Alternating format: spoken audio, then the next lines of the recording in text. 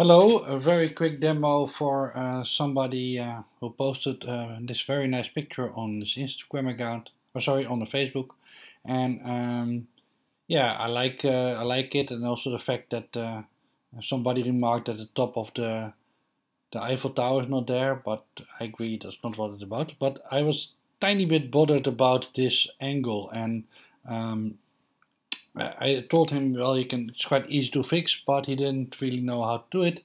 So I figured I'd quickly show you how I would do it.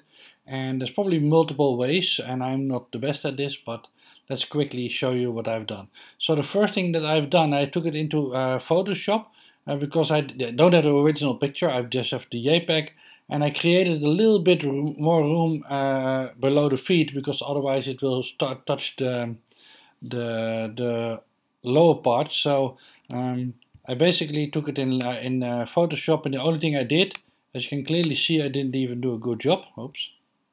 I basically copied it so that I have a little bit more room in the bottom once I start straightening it out. Now, the straightening it out is very easy.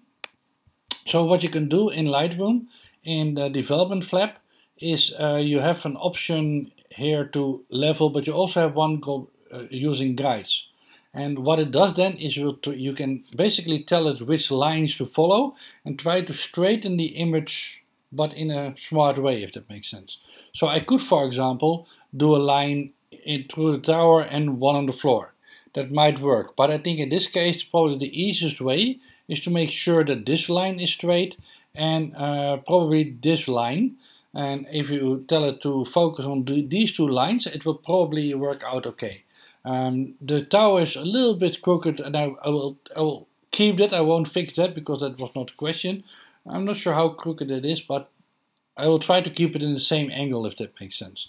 So it's really easy. You just select the guided tool, and you put a line here,